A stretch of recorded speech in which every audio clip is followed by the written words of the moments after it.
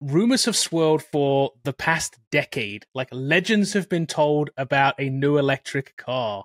And this is an electric car full of tech from one of the biggest companies in the world. That would be Apple and their Apple electric car, which never was given a name, an official name anyway. But the promise of that car now looks to be dead. So Apple's internal project name, Project Titan, which gives you an idea of what they thought about how big this was. Their internal name definitely screams, this is world-changing, is never going to see the light of day, as of yesterday. This is a project that's been in the works since 2014. So 2014 to 2024. The target release date of this car was originally going to be 2028. So they put in a lot of time, a lot of effort, and I guarantee you a massive amount of money that we'll never ever hear about. But I'm guessing billions in research into this. We've heard all kinds of rumors across the past decade with recently, it's just as last year, talking about manufacturing partners. There was BMW was mentioned. I think Hyundai was mentioned. We've heard a bunch of like partners in this thing to help them build out this car. They never happened. We never heard any more about it. They were just that, rumors. So apparently it's not that they couldn't build a car. It turns out that there's just not the right amount of profit in building a car for Apple. They have such high margins, and we know they do on their stuff, that they just couldn't get the price point with the price that they're going to make it for the price they can sell it for. So they're just not going to build it. This is going to affect the people, the staff, obviously, that work on this project. So this is about 2,000 people. Some are going to move to AI projects, which I'm all about because we need some Apple AI this year, hopefully. And others are going to be laid off. I'm guessing people who are in kind of hardware in the car that maybe don't have anything else related to Apple are probably going to get laid off. I guess here we don't know how many that's going to be or where those are coming from. Did I want an Apple car? Yes. Would I have spent $100,000 on an Apple car? Probably not, because I bet you that's like the price point that it would have come in. That's the rumored kind of price point. They were going for high end, not they were going for like a Tesla Roadster, not Tesla. Model 3, right? They weren't going for the $40,000 car. They were going for the six-figure car. So would I bought one? Probably not. It's kind of out of my price point, I think, for a car. But Paul, what do you think about this? You think Apple dropping this project like affects them in any way as a larger company? I don't think so. To be honest, I thought it was a dumb idea to begin with. I mean, the concept of having an Apple car and just being, what the hell would it be? That was like the only exciting part. It's like, what would it do? Like, what would it be? But, would I have one? No. Would I spend $100,000 on it? No. And I think it's like, I just never took them seriously. I thought it was like a marketing thing. And the fact that they worked on it for 10 years and then they're going to cancel it, it's just like, it's like them building to be honest, if they build a refrigerator, they would like much more in line. You know what I mean? It's like smart refrigerator. Like, but moving to a car market, it's like such a niche thing. Like outside of the kind of like what the hell is it going to be factor and people wondering like the mystery behind the car, like I don't think it's like, I mean, like, yeah, it's silly. I don't think they should have even considered building a car, because this is the money they could have spent on AI and AR, like more, and build more cooler things that consumers would have used. Because even if they did build a car, like just the fact, the price range, and it's still going to be such a minority of people that are going to buy it. If anybody going to buy it, that makes no sense. That's I think my at their thought. $100,000 price tag, I mean, you're competing with Mercedes, Porsche, all of those other brands that have way better track record than just the Apple car. Is it going to work well?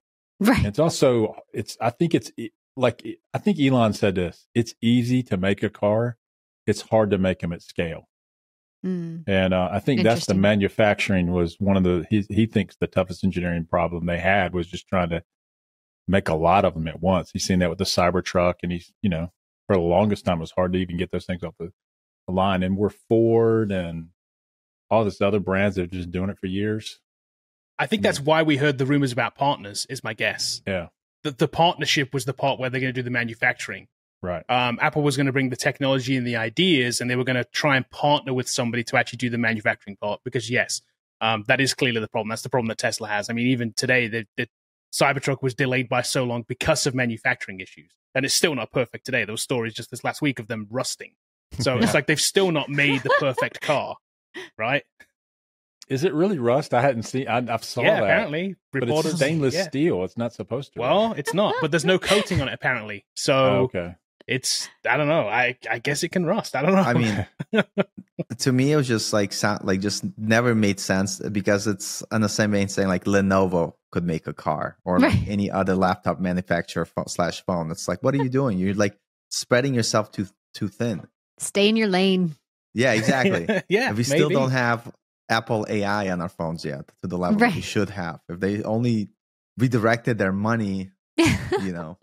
Well, now they are. They're taking all the money from the Titan project and pouring it into AI instead. Yeah, which was what they should have been doing anyway, I think. So do you think does this have any effect on a bigger EV market?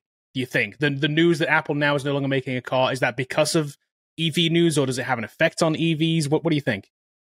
I don't think so. Yeah, I don't think so either. I think the people that are making EVs are going to continue to make them. Obviously, Ford's scaling theirs back. They're not taking off in the U.S. at the scale that Ford needs it to do. They're scaling back their cars. The biggest thing I think for Apple, and just reading this article that we read, a lot of articles said they just couldn't get the autonomous driving to work at the level they wanted. Yeah. And I think Apple being Apple said, well, if it can't drive itself, what are we doing? Everyone's got an electric car. Like, that's not what we're here to do. And they just figured that, okay, this might take us another $10 billion or $20 billion. What are we? And I imagine they get pressure from investors and like, what are you guys doing, man? Like, how much money are you going to spend on this?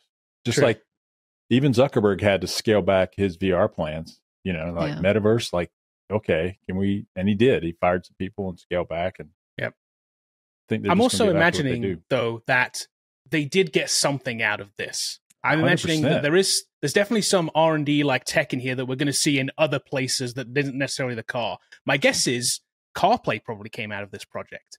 Yeah. Even though it's been, that's been in the last decade. My guess is that came out of this as a stopgap, a section within there that came out of this. There's probably other tech too that we've seen in maybe other devices even that came out of this division that like, oh, we're going to put that in the car, but we can also put it here. So I don't think it's a total loss, but I'm guessing the majority of it is a loss. And I would say, although we're never going to find out, I'm sure, it has to be billions of dollars. We know R&D is so expensive when you're doing this cutting edge stuff with 2,000 people, bearing in mind. Right. For a decade. To be honest, they should have not went as epic as a Apple Titan car. They should have started like one wheel or like a little bicycle, a bike. To be honest, like a scooter. Apple like scooter, I would get one for sure. A Peloton, maybe Apple Peloton. You might not be wrong. The Peloton, right? Yeah, that's like I could definitely. I mean, not that I would buy it because I love my Nordic Trek, but I could totally see an Apple like treadmill or exercise bike or something like that. Like I think that makes way more sense than like a full-on car. Yeah, maybe that's something we see. I got to say, like the EV market in the US in general is kind of interesting. So I owned an EV for, 2 years? I think I had it for, it might have even been 18 months or so. And I got rid of it. And the reason I got rid of it is, so I owned a Volkswagen ID4. And so the reason I got rid of it was because both my wife and I work from home and we had 2 cars sitting in the garage that weren't moving anywhere. So I was like, we need to sell one. It's stupid having 2 cars sat in the garage. It's just such a waste. Like, why are we doing this? So I was like, we need to sell one. And we have a gas car and an electric car. And we had to make a choice. Can we go all electric? And I felt like at this point in time, you just can't really go all electric. It's just the infrastructure isn't there. The road trip like ability just isn't there as it is with a gas car.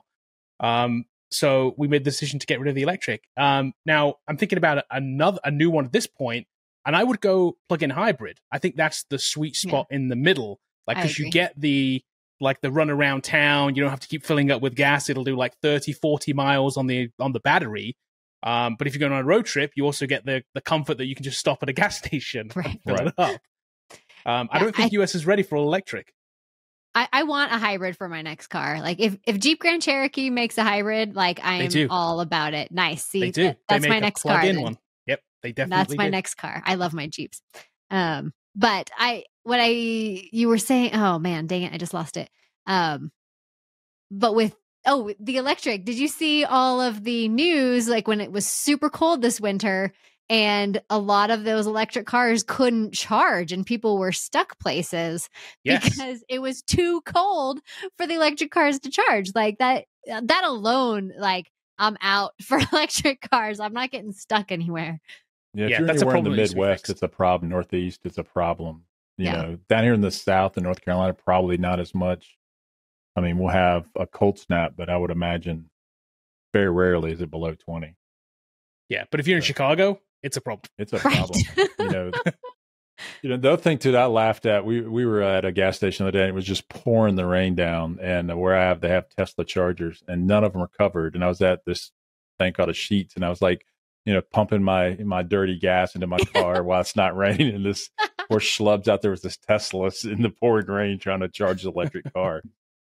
That is kind of weird, isn't it? Why aren't they covered? You're right. None of them are covered. No idea. That is a strange thing. Maybe that's something that will come along with time. It could kill you, but like, you know.